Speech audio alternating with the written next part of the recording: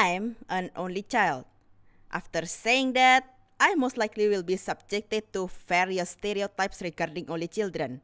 However, I'm not here to go mythbuster on those stereotypes. Instead, I'm going to talk about what it was like for me growing up as an only child.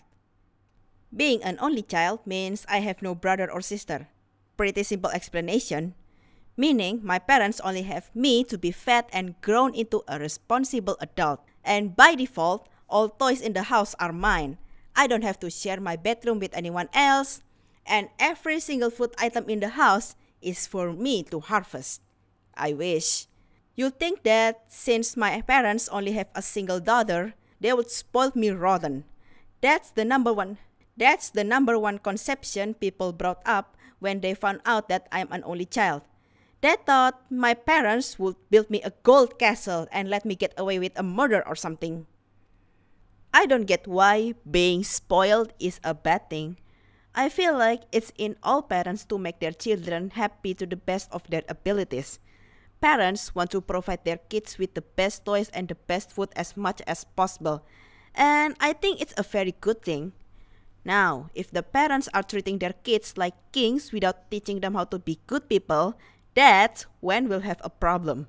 My parents did their best to satisfy my every need and keep me happy, but at the same time making sure I know manners and good morals. And I'm forever be grateful, which is why I'm not complaining being an only child. But that's all the perks that I can think of. People often think that only children are lonely. I'm not gonna lie, it does feel like that sometimes. When I was younger, there were times I looked at my friends who had siblings with envy. For most of the times. There were times I wished to talk to somebody else other than my parents and nanny at home, or having a playmate when my friends were unavailable. When I talked to my friends, it felt like there was another world that I didn't know of. Hey, wanna play in my home tomorrow? Sorry, I have to watch my baby brother. You bought quite a lot. You must really like that snack. Not really. These are for my brother and sister. Many of my friends thought that I was so lucky that I didn't have to share my toys and food at home or fight for it. They had a point, but sometimes I entertain the idea of having an older brother or sister. But now that I'm looking back, I realize that it didn't bother me too much. I'm already used being alone at home, and I think you cannot miss what you never have. By the way, last year my mom said that since she hasn't entered menopause yet, she asked me if I want a sibling. Why would I want a sibling young enough to be my own kid? Let's talk about my social skill, which I think not very interesting. I was a very quiet and reserved kid, and people around me kinda knew it right on the first sight. Of course, it had to do with the fact that I only talked to dolls at home. I don't know if being an only child has to do with it, but most of the times I felt like I didn't fit in with most of my peers. I was always that one lone kid who tried to merge in with a certain group, but I had no idea what I was doing the entire time. Having no siblings means I didn't have to compete with anyone at home, which caused me to be a very passive kid. I didn't have any desire to compete with other kids to win over anything. When the kids were racing toward the playground to secure a swing or being the first to use the slide, I will just trail behind, quietly, and wait for the others to finish using playground equipment. Or at the very least, I could just play with the dirt. Haha! My hand touched the Hot Wheel first. Therefore, it is rightfully mine to play with. Oh, okay. Huh? Don't you want to play with this sparky red car? I want to, but since you got it first, I can just pick something else. But this isn't how it's supposed to be. You should be screaming at me, chasing me around and beating me up just to try and get this toy. What's wrong with you? No. Why should I? My pride will not allow me to have this small, unworthy toy car without a good old children fight. Come on, grab that end and then start pulling. And if I win, I get the prize. But I told you, you can have it. Come on, fight me. Fight me! But... Fight me! Fight me, come on.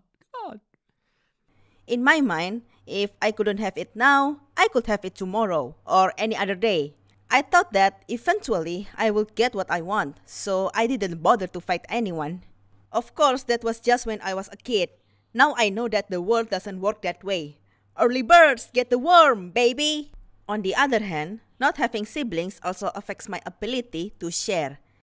For example, if I'm in a room with some other kids and there's a big jar of cookies close by, I will just assume they're all mine. Now, this doesn't mean that I'm a selfish douchebag. I'm not against sharing my things with other people. It's just that sharing won't be the first thing on my mind.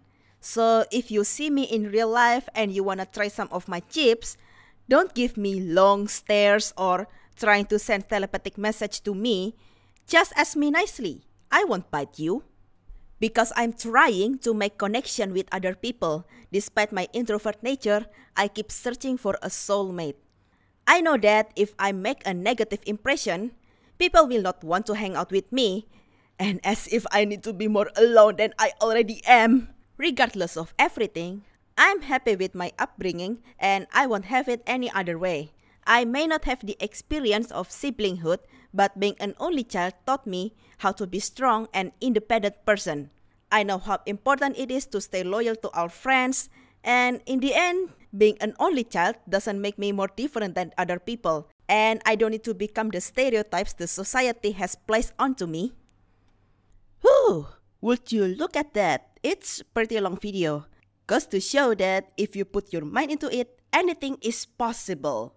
Special thanks for Danny Doodles for contributing his beautiful and awesome audio to my wordless video.